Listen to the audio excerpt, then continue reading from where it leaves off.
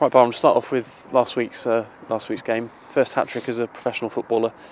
How did it feel at the end of the game?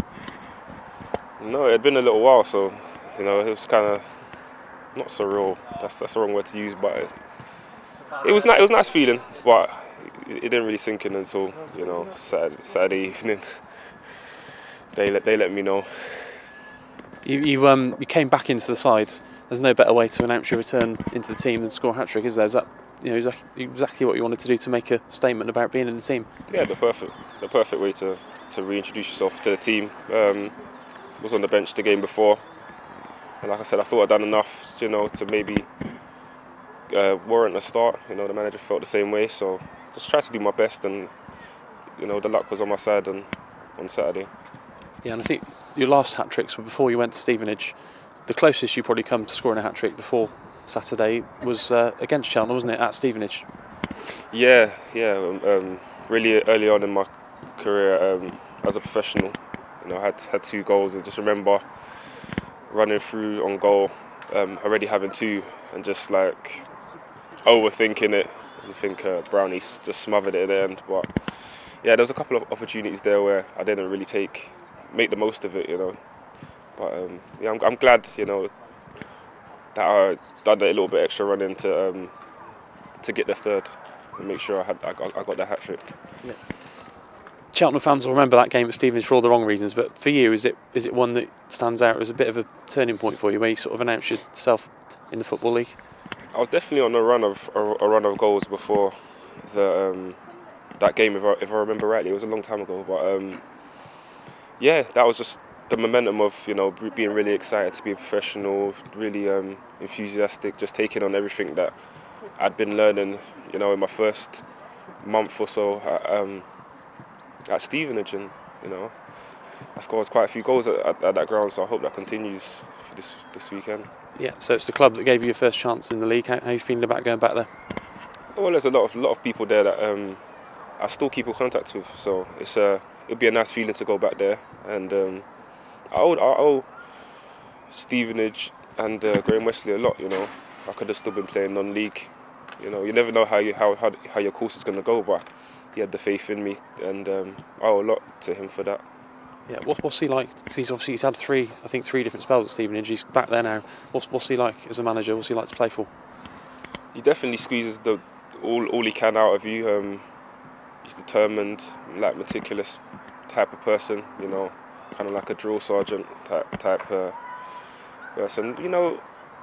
If you want success, sometimes you got to work hard for it. I think that's his philosophy. He pushes the boundaries sometimes, but when you're winning, it's okay. It's okay. So that's it. I just jumped straight on board. I wanted to win stuff, and that happened like almost automatically from me leaving Carl Shorten in January and playing at Old Trafford at the end of that season. So things went pretty quick.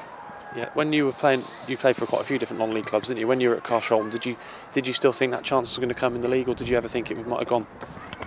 I had a few seasons where I was scoring goals, it's just for whatever reason, and you never know what it is. It could be for the same reason that a lot of people get frustrated with me. It might have been like a body language thing or something, because the goals were always there. It just needed someone to just really see that I had something in me, and he was that guy.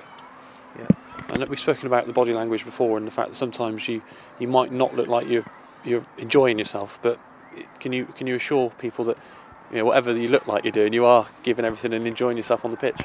Even with that assurance, it's not going to be enough for a lot of people. So I could say it, but they'll see the body language again, and they'll make up their own minds. So it's not for me to focus on. It's just, like I said, Saturdays and Tuesdays to get it right and make sure that the goals are there. Because if the goals are there, no one focuses on it. That's proven. So that's what I focus on doing, scoring. Yeah, a lot of people were talking about Terry playing well but not scoring goals. Now he's started scoring. Suddenly you've got 5 yourself. I think you and Terry both got 5 this season now, and it's suddenly looking a lot more healthy for the strikers, isn't it? And if you and Terry with John Marquis as well for the next couple of games can keep this going, it's got to be good for the team. It's got to be good for the team, I mean, at the start of the season, we wasn't scoring goals, and that was duly noticed. So we'll definitely take the highs, you know, with the lows that we were receiving before. You know, I was happy for Terry when he was scoring goals, because he works as hard as anyone else, and like you said, all the strikers have been scoring. So I'm glad I've started scoring as well. You know, it's just to keep competition in that position. Yeah, and just finally, Byron, what sort of reception are you expecting back at Stevenage? You're expecting a good welcome back, because you left on good terms, didn't you? Yeah, I mean, I have actually been. I didn't start for Wimbledon, but I went back there. I think it was can't remember what cup it was at the start of the season. It might have been Carlin or something like that, and they gave me a good reception then. So yeah, I don't see why not.